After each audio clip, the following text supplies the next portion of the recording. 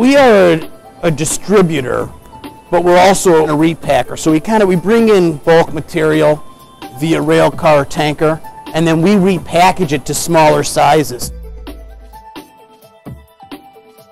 We'll take 5 different tanks, put them all into one blend tank, mix that tank around, then repackage that. Or we'll give you straight product.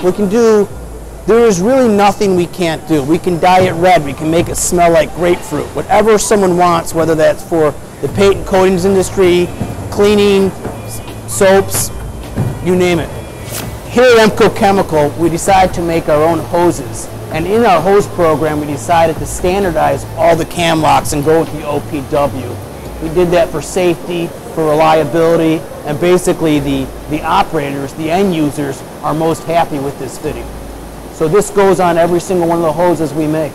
We've used different cam locks in the past, and the actual operators have constantly requested that we stick with the OPW cam lock. It doesn't warp like some of the other ones do. Especially this is a 2-inch hose. When you're dealing with a 3-inch hose, trying to get it on there, it can be very difficult, especially at longer lengths. So really a lot of this is driven by the operators feel that the OPWs are the most easy for them to use.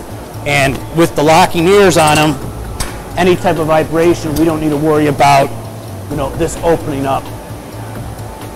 At EMCO Chemical, safety is of the utmost importance, and that is one of the reasons why we chose this grounding package. Not only do you get a good visual indication of what's going on, that it's grounded, whether it's yes or no, we also tied this into our PLC where a pump won't start unless there's ground, and if it loses ground during a pumping operation, that associated pump will turn off.